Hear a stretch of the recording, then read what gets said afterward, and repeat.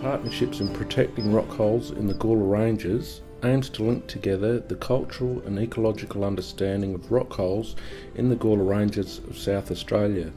This project was delivered through a partnership between the Gawler Ranges Native Title Claim Group, Gawler Ranges Pastoralists, the South Australian Arid Lands Natural Resource Management Board, the South Australian Native Title Services and the Department for Water.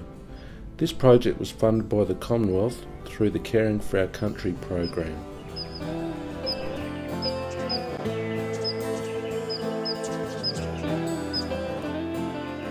My name's Mick Starkey. I work for the South Australian Native Title Services, known as SANS. I'm the Working on Country Coordinator for the Gawler Ranges Native Title Claim Area. I've been involved in this project for over 2 years now, working with Mel and Glenn and traditional owners going on country and identifying where our traditional rock holes are, using our senior men and women, and also taking youth with us on school holidays. And we're travelling through our traditional country, going back to our water resources. We got no river, we got no creeks, we rely on the granite outcrops. These granite outcrops in the desert are like islands in the sea.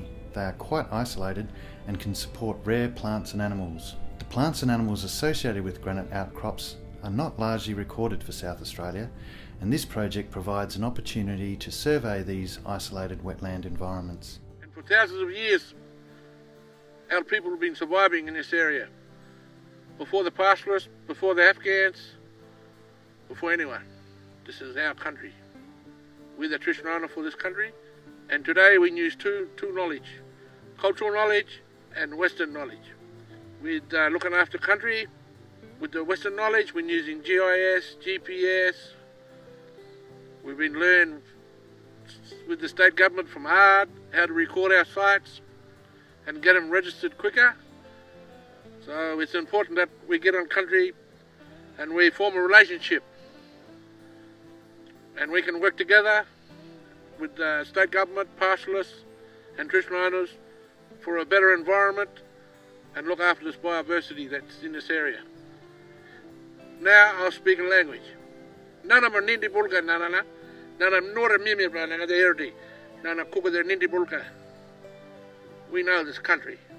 It's been passed on from family to family, where the rock holes are and where the sacred sites are.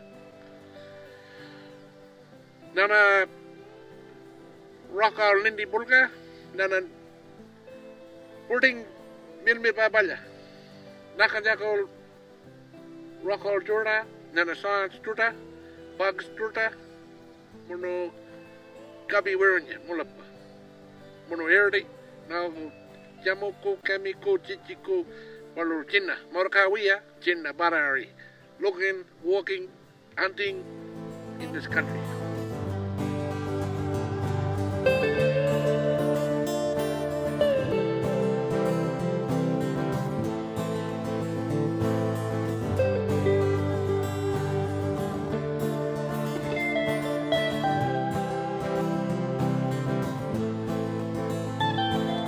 Hi, I'm Glenn Scholes and this is Mel White, and we're from the Department for Water, which is responsible for managing water for economic, environmental and cultural purposes. The reason that we're involved in this project is really to look at the ecological health around rock holes. In the Gawler Ranges environment there's no rivers or streams of any major significance, and all the important water sources are linked to rock holes in granite outcrops. And what our job is to do is to try and integrate Western science and Aboriginal cultural knowledge in the important plant species around these water holes. Mel, what are the kinds of things that we're looking at? When we go to the rock holes, we do a site assessment, and that site assessment includes a vegetation assessment, and part of linking the science and the culture together is to record the vegetation scientifically but also culturally. So we'll look at tree species, and an important tree species we find in a lot of rock holes is Acacia anura, also known as mulga, but locally as wannery, and that's also a very important tree for artefacts, tools and food. We also look at shrub species. One of the very important shrub species we're finding is an Eremophila, which is used for bush medicine. And then we also look at grasses. Some of the grasses include woolly butt, another important food species. And then we also look for aquatic plants growing in the rock holes. There's a rare plant in the Gawler Ranges called granite mudwort. The granite mudwort is one of these small and important plants. It's restricted only to the granite rock holes within the Gawler Ranges area. It is listed nationally as an important and vulnerable species. Currently there are only 5 known subpopulations thought to contain 500 individual plants. This project has identified new occurrences of this species outside of their recorded range, adding to the knowledge of plants within this area.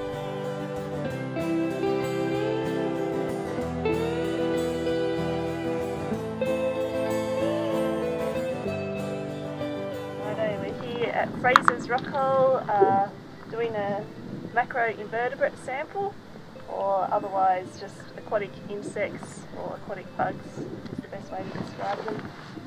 We're collecting them here just to see, as other studies have shown that rock holes contain some new species, so we just try to collect them. So EPA identify them for us so we can find out if there's anything new or rare, or if they're just your normal bugs that occur everywhere. So this is all new information pretty much. Nothing like this has been collected out here before. Plants and animals associated with rock holes may live out their entire life cycle within rock holes. As the rock holes dry out, seeds survive until the next rain. Like the plants, macroinvertebrates or bugs such as fairy shrimp and clan shrimp form thick-shelled eggs that can survive in the dry sediment and hatch out within the next rain. The other thing we're looking at too is the overall condition and health of these rock holes. Rock hole environments have had a long history of human use. Aboriginal people use them as important gathering places and for resources.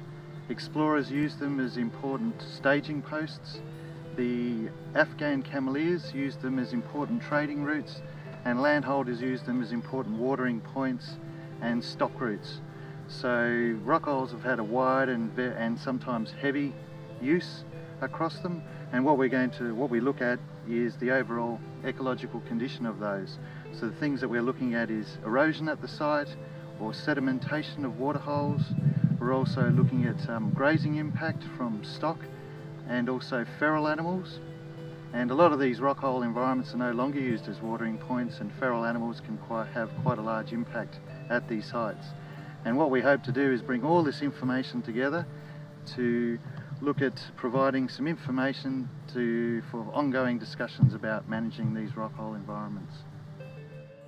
Through this project we've found many sites of significance to the Gawler Ranges traditional owners. They are engraving sites, art sites and stone arrangements. There's emu, marlu and emu. More emu here. Big mob.